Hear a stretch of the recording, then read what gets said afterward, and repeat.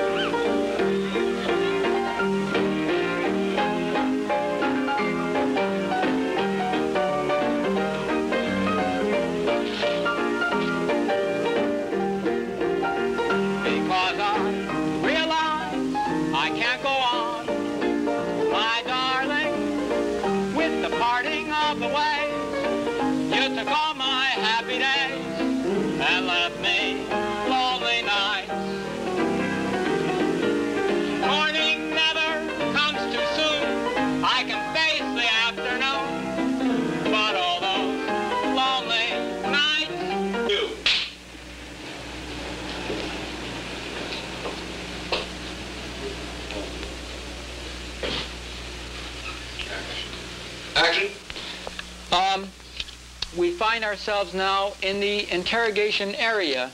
The store customer does not come directly into the store proper. He comes first into the interrogation booth.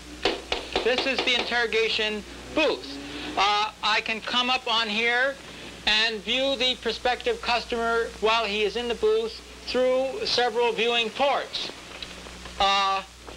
To get the necessary information, financial, political, from the customer. We interrogate him, at times using the basic interrogating tools.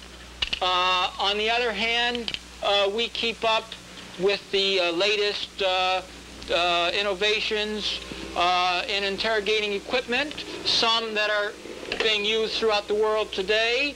Here we have an electric groin shocker.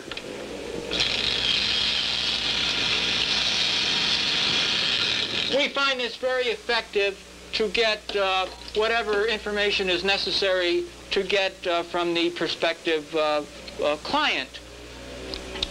We have a form which we call the mutual disclaimer form, which the customer keeps a carbon copy and we keep the original, in which we all disclaim any political or any other things that may be embarrassing when one or more customers meet here. Every customer is fingerprinted.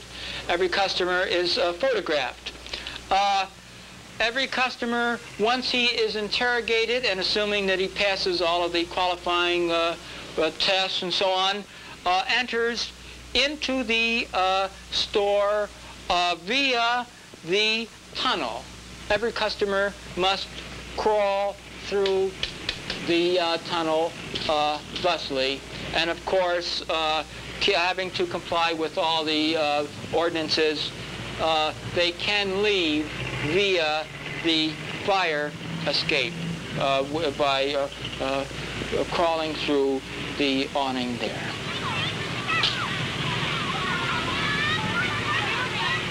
A store is a magnificent thing. You know, a store is a shop is a little shop. You have just a few little things, you know, ladies there. A store is a masculine thing, a store.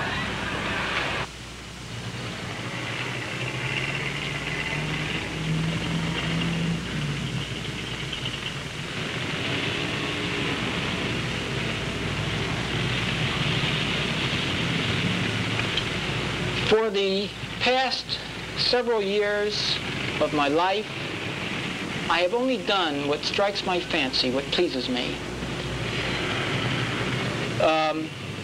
Such it has been with the, in all other elements within my show business act, my entertainment act. And so it was when I was a practicing painter, an artist. It so happens that I failed, the act folded. I'm retired from show business now, and so with the painting, I could not make a go of it. So with those, so it is with the store. I've been working 6 months on the store to make it the finest store that I know how. I've spared no expense, no energy. And if, like the act, if like the artist career, it folds, I will only have done what I thought was best and what struck my fancy.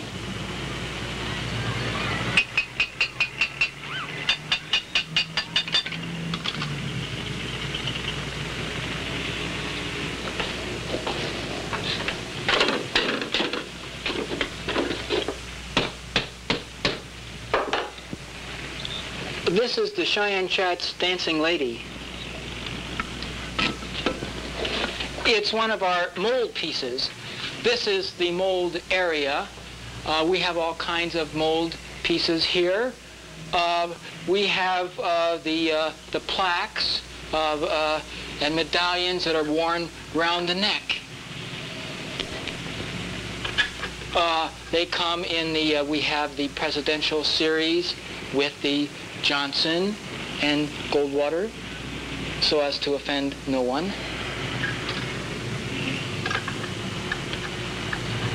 We also have the Monster series, monsters from 1 to 50 in number.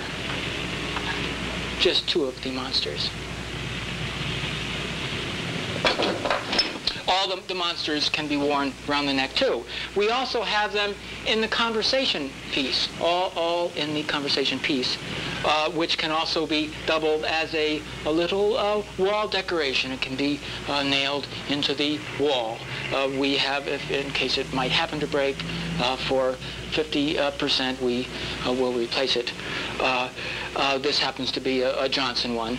And when it's used as a conversation piece, it is merely placed on the table of an ordinary home of itself, and it usually produces appropriate conversation.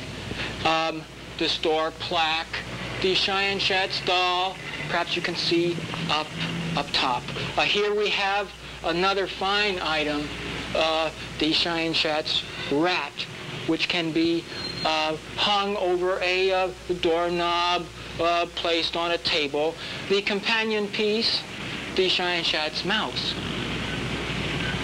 sold singly or as a pair.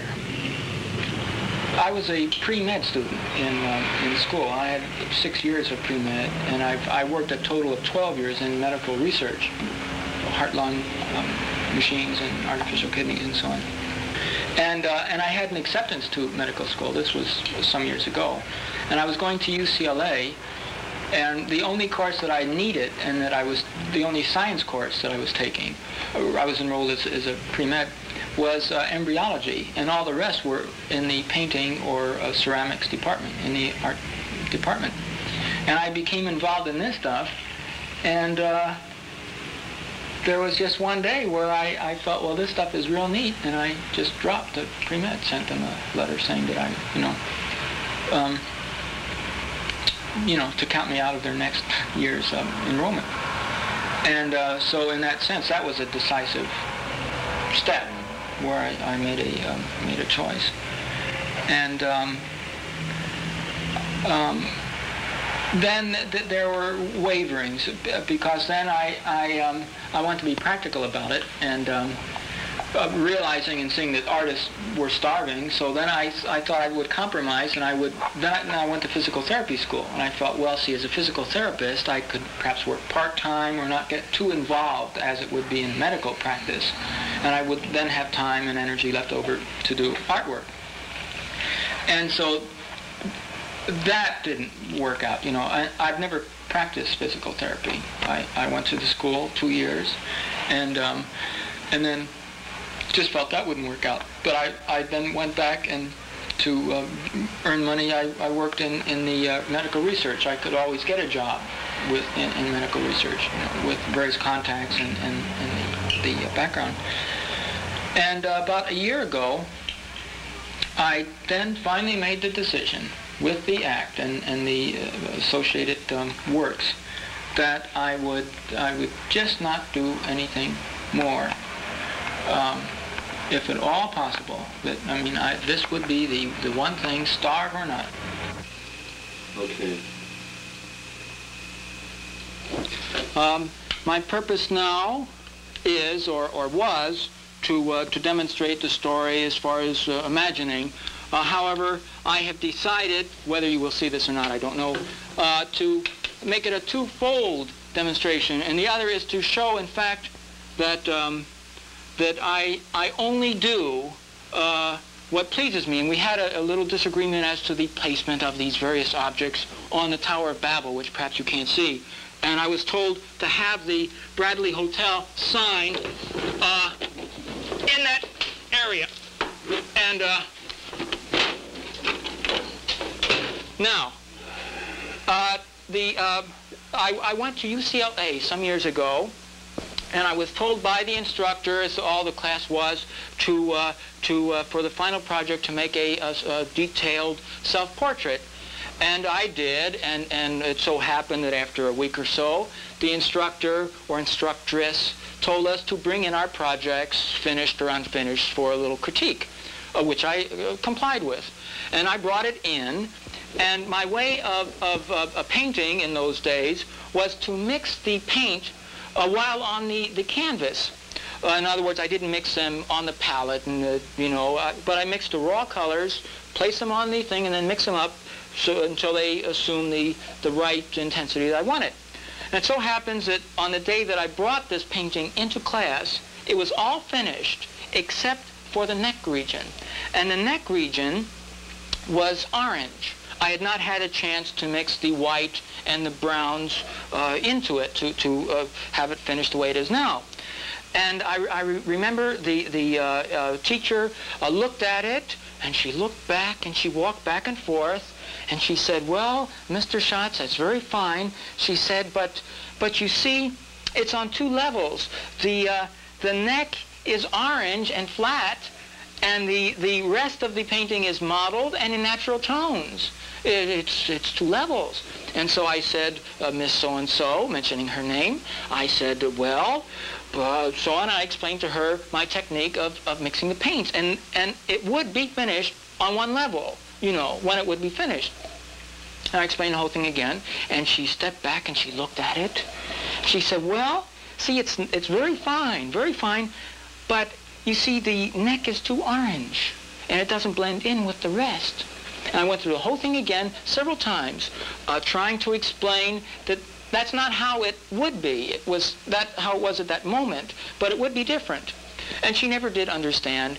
And it was just an incident which I've run across other things, but I thought it was classic and eloquent, that no matter how you explain to someone and tell them that someday this object or this thing or this part of the act that you are showing them is not how it will be. It's just, it will be entirely different.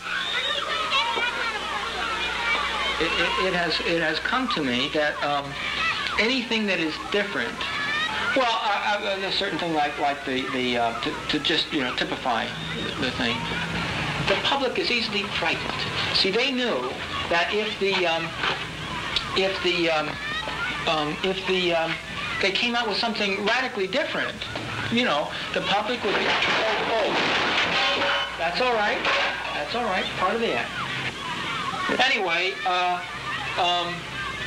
so I have sensed through my act and have realized that you cannot frighten the public. In other words, anything that is a little different, they will either not acknowledge it or become frightened or so on.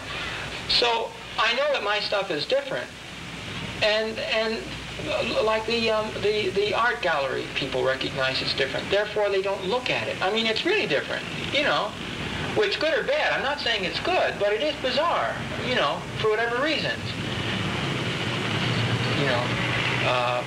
In other words, it's constantly brought home time and time again that the people are so square and so, in a sense, like sheep. As far as the relationship to me, and to my act, that maybe 1%, a half a percent will react and look at it, and in that sense judge for themselves, and they do not have to be told that, as to what it is or might be.